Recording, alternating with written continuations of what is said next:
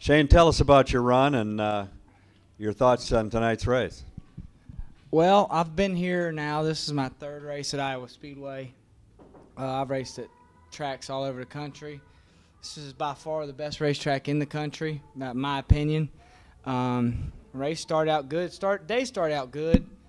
We were fastest in practice. I messed up in qualifying, qualified second, led every lap. I mean, it's kind of what you dream about. You know, I've been the kind of guy, I've been fast, and something happens. I tear the car up or I wear my stuff out. And so I made sure I just paced myself. And I couldn't hear on my radios, and they were telling me to slow down. I had a little bit of a lead.